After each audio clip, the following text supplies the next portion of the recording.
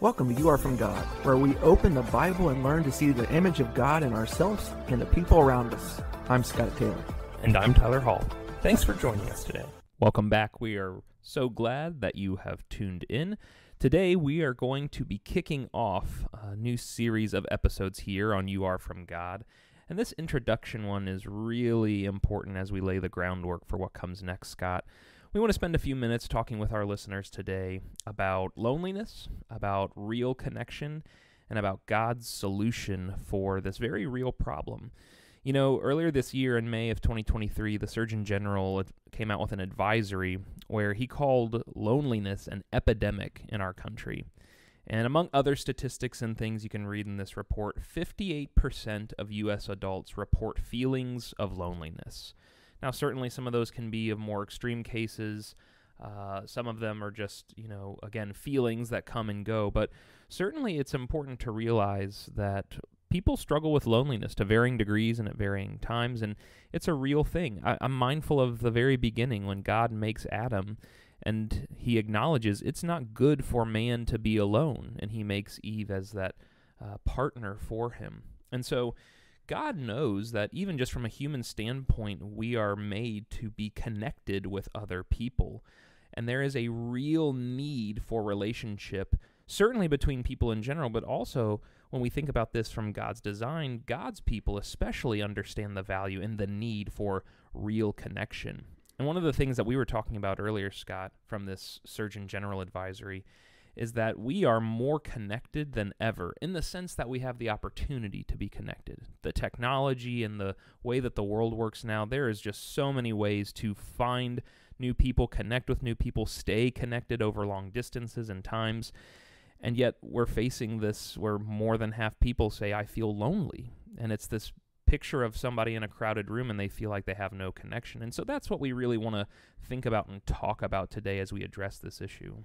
I think it is so important to understand that part. We have come through a pandemic, and it's been difficult on everyone, certainly maybe more on some. But the reality is we also had this technology that you could see the other person or see the congregation or whatever you were looking at. And Tyler, as we were talking about before, it just struck me that would a grandfather or grandmother rather look at the child, their grandchild, on a screen that they're actually seeing them, can talk to them, or see them in person. Mm-hmm. And that's really what it comes down to. God has made us to have relationships, not only with him, first and foremost, but in so doing, having relationships with other people and understanding what this looks like in our relationship with God includes other people. And that's the dangerous part when we begin to exclude ourselves from various things. And there's no wonder why people are so lonely when it comes to any of this. First of all, not everyone has a relationship with God. So you have that. And then you have the fact that Christians sometimes have kind of cut themselves off from other Christians, or we're not looking for opportunities to be with one another. Both are highly important to do. And you think about 1 John, the 5th chapter and verse 2, and you really begin to understand, as the whole Bible points this out, just the relationship piece that is so important and how connected our treatment of other people is with our relationship with God. And this is just one of the verses that you can look at. He says, by this we know that we love the Lord, the children of God, when we love God and observe his commandments. And so what does this tell us? We know that we love the children of God when we love God and observe his commandments. It is all intertwined. It is all together. God, the creator of all things, is telling us, in order for you to show me love, you're going to show it to other people. It's going to be seen in your treatment, and in the big sense in the book of 1 John, of neighbors. It's going to be seen in the treatment of your brothers and sisters. It's going to be seen in how you treat other children of God and understanding what it looks like to observe those commandments. It's not a mistake, Tyler, that the greatest command is to love God, and then the second one that Jesus will mention is you love your neighbor. Mm-hmm. I mean, this is what it all comes down to. It's intertwined in both things, and we need to make sure that we're doing it. Verse 3 goes on and says, for this is the love of God, that we keep his commandments, and his commandments are not burdensome. As we talked about many times on this podcast, this is always comes down to our relationship with God. They are burdensome if you don't have a relationship with him. And that's the truth about the scriptures and what it has to say. If you have a relationship with him, if you know him as he intends for us to do, they're not burdensome, and therefore I'm going to treat other people the way that I know I'm supposed to treat them and love other people as I'm supposed to because God has told me to, and that's the attitude that his children are supposed to have. Verse 2 is also fascinating because John in this letter makes it clear a couple of different times that if we say we love God, we need to love our brother. And so the inverse of this verse has been laid out pretty clearly. By the time he gets to chapter 5 and he's winding down on this writing, he actually kind of flips it. And he says, do you want to know if you really love someone? Here he's talking about the children of God, but what does real love for another fellow human look like? It's when you love God and obey his commandments. So to your point, they're intertwined, and you can say, I love God, but if you don't love your brother, then you really don't love God. Well, Right. Here we see that the inverse is true as well. I can say, I love my fellow man. I love the people around me. But if I don't know God, love God, and obey, observe his commandments, then whatever you're calling love is actually just a counterfeit, which is scary to think of from the worldly standpoint. But even as Christians, if I'm not thinking about how to obey God, follow his commandments, walk in the Spirit as he's called me to, then I'm not really practicing genuine, true, authentic love that people crave, that really builds that connection. One of the things as we talk about loneliness too, and the struggle with being connected, really connected with people, is certainly there's circumstance. You've mentioned the pandemic. You've mentioned there's things that we can struggle with that aren't necessarily of our own design, whether we face anxiety or social awkwardness or whatever might be part of the equation. Sometimes it's our own stubbornness, though. Some of us might have this obstacle to overcome in our own way of thinking that say, well, people ought to come to me on my terms, and this is how I want to connect with people. But you don't get to control other people. Again, one of the powerful things we've talked about in this program time and time again is that God has given us free will. That includes you and that includes me. And so in any relationship, the only person you can control is yourself. You don't get to make the other person say, well, okay, I need to do this for this. Part of God's design for that genuine love is putting each other first and favoring the other over yourself and putting the interests of others ahead of your own. And so when we get to that verse in 1 John 5:2, it's this genuine love for God, genuine love for fellow man, and it's God making it very clear there is a need to have these relationships and build trust with other people and a connection that makes that work. So even if there's not a great quantity of relationships, the quality that God has designed us to have and that we are craving actually comes from God's own solution, which is powerful as we move forward and think about that.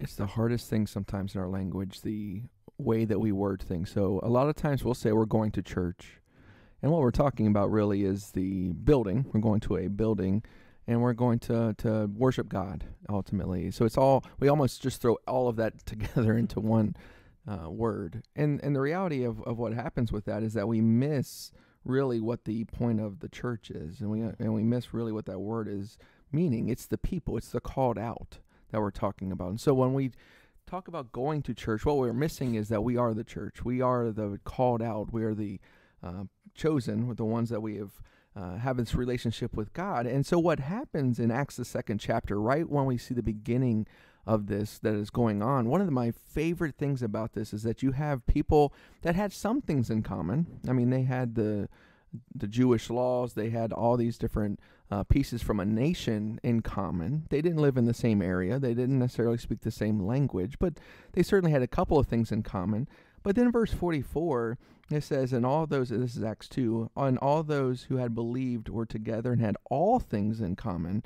Well, the reality is when they have a relationship with God, when we start this relationship with God, we have all things in common because of God, because of that relationship now that we have with one another. So in Acts, the 2nd chapter, 42 through 47, Tyler, you just really get this amazing breakdown of what it really is like to love God and to love one another. We have this sense of awe because of God and the fact that we can be together. So he says they were continually devoting themselves to the apostles' teaching and to fellowship, to the breaking bread, and to prayer. Everyone kept feeling a sense of awe, and many wonders and signs were taking place through the apostles, and all those who had believed were together and had all things in common. They began selling their property and possessions, were sharing them with all as anyone might have need, day by day, continuing with one mind in the temple and breaking bread from house to house. They were taking their meals together with gladness and sincerity of heart, praising God and having favor with all people. And the Lord was adding to their number day by day those who were being saved. You know, the interesting thing, Tyler, it's not like the regular life stopped. They still had things that they had to take care of, responsibilities, issues that came up, health problems, all these different things. But the reality is their relationship with God was bigger than all of those things that they were dealing with. So much so that they were with one mind continuing together. They were absolutely united as God's church, together with one another as they worshiped God and as they took care of one another because of their relationship with God. And that's really what we're supposed to be doing as his church. That's the attitude that we need to have. The struggle, Tyler, sometimes is that, as you said earlier, people are stubborn. People are too busy. People want to do things on their own terms rather than looking out for opportunities to help other people. That's the danger. And that's something that we all need to look in the mirror and make sure that that's not what we are doing, and understanding the importance of other people in our, and as we call it here at West Mason, our family. This is our family.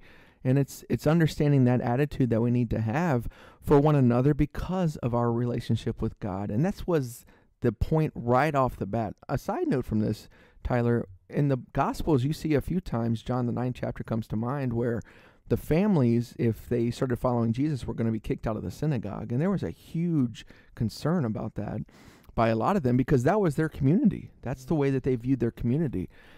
And how scary it would be to be kicked out. Now, some of them did because they understood the bigger need for a relationship with God, and we can understand that. But sometimes for us, we just don't view it to be our community. It's not our family. And I think going back to that kind of an idea is what you see in the scriptures, is that we need to view one another as our family. We need to view one another as the called out, the church that we are, and to be there for one another as our Father tells us to do as well.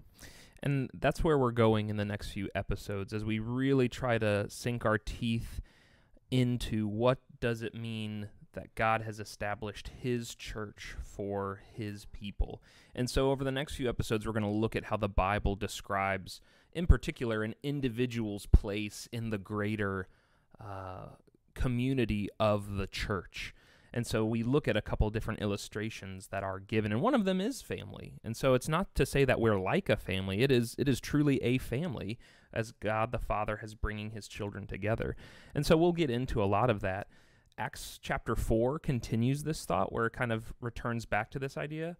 I think it's powerful, by the way, in Acts chapter 2 that they're meeting day by day. Yeah. And sometimes we struggle at, I have to come out twice on Sunday, or I'm in the middle of a busy week, and I guess people are getting together on Wednesday night. Maybe I could go, maybe not. But they, in the early church, how important was it? They got together every single day. This is not a did I have to sort of question. This is I want to be together with those people. And the danger from that standpoint is today you have it as a checklist. Did I turn on the television to watch? Right. Did I turn on the live stream and watch? Not worship, watch. Right. And that's the danger. Technology is wonderful. It's kept things together, but it's not a replacement for coming together and worshiping for those that are able to do so. That's the hardest part, Tyler, to get to get people to understand it. The need to be with your brothers and sisters in Christ that you cannot get on a screen.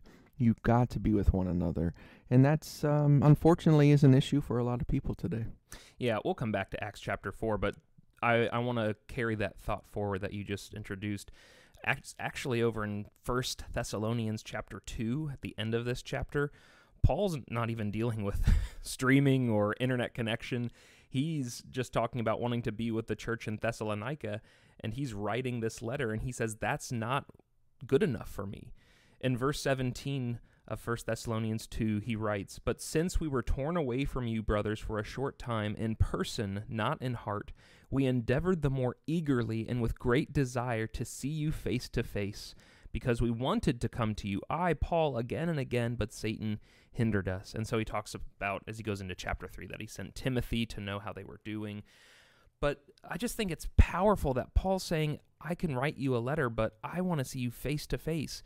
John, in the letters of 2nd and 3rd John, ends both of those letters by saying, I would rather not write with pen and ink. I want to come and see you face to face. The technology we have today is a blessing, but it is not a replacement for assembling ourselves together in person. That's how God designed it. He knows we need that physical interconnectivity in being in the same space and time with other people. And that's again what you see in Acts chapter 2 when the church is established, as they can continue to grow in Acts chapter 4, beginning in verse 32. Sounds very similar of what we just read. Now the full number of those who believed were of one heart and soul, and no one said that any of the things that belonged to him was his own, but they had everything in common. They go on and talk about how they're following the apostles, that they're sharing what they have, and all these things come down to there's real, genuine relationships being built. So somebody might come to this point in the episode and say, that's all great. I understand the value and need for community, but maybe it's you, or maybe it's a friend that you've talked to or an acquaintance you have that says, okay, but that's just your club. That's your church. That's your group that you found. And I can find that in my social group or my work compatriots or the people that I find and connect with in my own means without God involved. Hopefully, we've already made the point from 1 John chapter 5 and verse 2 that if real love is going to bind those relationships together, it must be founded on a love for God. But I think it's important, especially as we consider church as a word that called out assembly, a group of people. That's what that word literally means. So it all depends on how you use the word. In fact, later in the book of Acts, in Acts 19, that same Greek word in the original language gets used, but in a very different context. In Acts 19, there is a riot in Ephesus because of Paul's preaching. Those who are part of the business of idolatry, making the idols and so forth, start a riot and get everybody stirred up to get so mad at Paul and just the idea of the preaching. But in verse 32, they all kind of swarm together in this gathering place, but verse 32 is fascinating. Now some cried out one thing, some another, for the assembly was in confusion, and most of them did not know why they had come together. The word assembly there, as it's rendered in the English Standard Translation of the Bible, is the word ecclesia, church. And so here you have a church, but they do not know why they have come together. And there is confusion, and there's no unity, because some people are crying out one thing and some people another. And so you can say that you have community and connection, but when God is not a part of that, we totally miss the purpose and design and the function and the real fulfillment of connection. And so as you think about these things today, we really want to encourage you to just understand that God knows that loneliness is a struggle for all of us. The Surgeon General came out with an advisory. God's always known that we struggle with loneliness. He knows we need to feel connected and feel that sense of belonging with other people. And he's given us this awesome blessing in the people in our lives, but especially in his church, and the called out, the saved that he has redeemed for himself.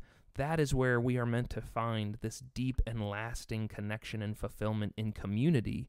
And so if you're struggling with connectivity issues, as it were, this week, we pray that you would look into God's word and see his wisdom in establishing the church and connecting with brothers and sisters in Christ to realize that all of us are from God. Thanks for listening. Show your support by leaving a review on your podcast app, and share this episode with someone you want to encourage. If you have questions or would like to get in touch with us, go to youarefromgod.com. That's youarefromgod.com.